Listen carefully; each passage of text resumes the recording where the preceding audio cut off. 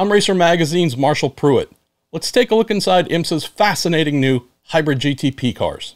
The next episode in our GTP 101 Tech video series features Cadillac's V-LMDh. Cadillac's participation in IMSA's new GTP class is more like a continuation for the General Motors luxury and performance brand. Among the 4 GTP manufacturers who are kicking off the new formula, only Cadillac can claim to have been a central part of the previous Daytona Prototype International formula from its start that ran from 2017 through 2022. And before that, GM's participation in IMSA's top prototype class was anchored by the Corvette Daytona prototype, starting in 2012 in the Grand Am series, continuing into IMSA, and as a whole, GM has not wavered in North America. Cadillac's new V-LMDh was created in partnership between GM Racing in Michigan and the famed race car chassis constructor Dallara from Italy. As noted in our BMW M Hybrid V8 Tech Tour, Dallara builds GTP cars for the German brand and for Cadillac, with a prototype spine, its carbon fiber tub, suspension, and other keystone components being shared across both models as a function of the rulebook. Where Acura and BMW added their proverbial 15 pieces of flair to the fronts of their GTP cars, the intent to catch people's attention, Cadillac opted for something blunt and menacing. The V-LMDh is pure business up front. It looks like it wants to throw a punch, which I love. We also see the uncomplicated flow path for air entering the front of the Cadillac. Beneath the curved topside nose profile, the V-LMDh leaves wide open channels for air to flow over the splitter and accelerate over the wing profiles that curve upwards and generate downforce.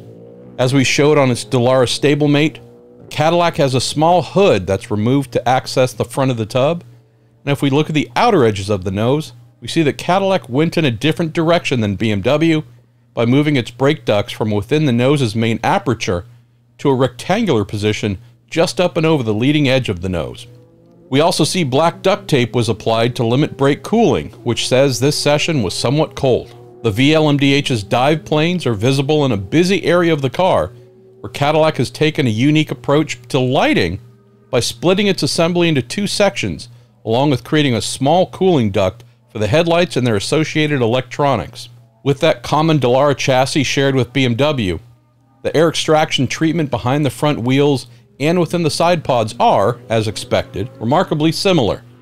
Despite those similarities, Cadillac has added 2 items that are only found on the V-LMDh by using a vertical vane to route the air leaving this area behind the front wheels, and in the first example of Cadillac's blade styling carried over from its road cars, the V-LMDh has a horizontal fin, an actual blade that extends inward towards the cockpit. Stepping back and looking at the sides of the Cadillac, the most prominent visual characteristic on the V-LMDh stands out with the incredibly long bodywork profiles, not too dissimilar from ramps that start atop the halfway point of the side pods and continue all the way to the back of the car. Like the other GTP models, this profile helps to smooth air around the width of the rear tires, while also sending air along the sides of the car and to the inside along the engine cover and beneath the rear wing to create downforce. Looking to the base of the side pods, the Cadillac has gone for a tight-waisted design, which fires the air coming from beneath the splitter and nose wings, around its curvature, and into the back of the side pod, where that air is put to use for cooling purposes. Diving into the V-LMDh's cockpit with Renger van de Zande, another familiar sight among GTP cars is on display, with an abundance of cooling hoses and electronic control boxes surrounding the enclosure for the WAE Technologies battery. It's time to pay tribute to the biggest overhead air take in the GTP class, and in a moment, we'll dive into the brilliant triple-purpose design contained within that scoop. Part of that intake's job is to serve the thunderous heart of the Cadillac, its brand new 5.5-liter non-turbo V8 engine created by GM. The work of magicians can be heard when the raging V-LMDh motors by. Despite being the biggest engine in GTP by a considerable margin, the hybrid Cadillac revs higher to 8,800 RPMs than all but the Acura, while making its class-capped peak of 670 horsepower. Returning to the air intakes, BMW tasked Dallara with using it to feed 2 items, and not to be outdone, Cadillac and Dallara designed its overhead air inlet to serve 3 needs by delivering ram air to the naturally aspirated V8 engine, the cooler for the battery, and finally, the cooler for the motor generator unit, the MGU, that harvests and returns electronic horsepower to the rear wheels. Although the aluminum chassis setup structures partially obscuring the back of the Cadillac, it's still easy to see the relatively conventional approach taken to all aspects of the V-LMDh. It's free of clutter. Its traditional pushrod and rocker arm rear suspension is yet another aspect of the car that is well proven. Closing with the back of the Cadillac, the second set of blades, and by far the largest set on the car, point inwards from the rear fenders towards the motor. Below them we also see the pathway created to feed the rear brakes.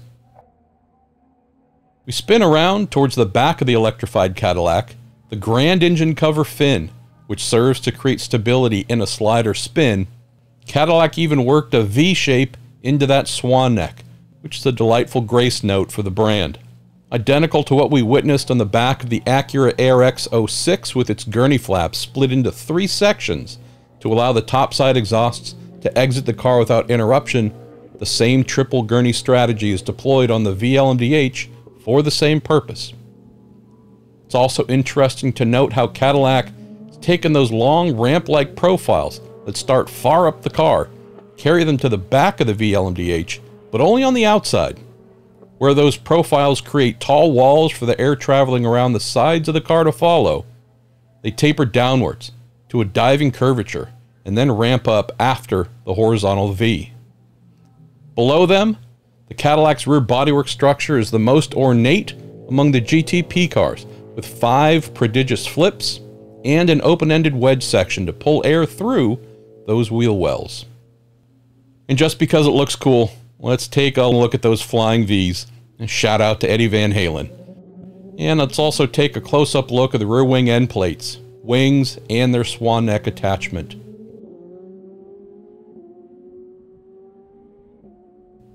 Last in our Cadillac Tech Tour is a peek at the diffuser, and the same short, shallow strakes as found on the BMW are found on the Cadillac. The Cadillac V-LMDh is the bruiser among its GTP classmates. Thanks to its hybrid power plant, Cadillac is a modern digital creature. But more than Acura, BMW, or Porsche, the V-LMDh features a ton of analog sensibilities, the same kind that shipped its predecessors, the DPI V.R, and the Corvette DPs to victory lane on a regular basis. As the only non-turbo in the GTP field, the V-LMDh is out to prove that Cadillac can continue winning while blending its classic and cutting-edge technologies. Thanks again for watching, and visit Racer.com for more videos and stories about IMSA's exciting new hybrid GTP cars.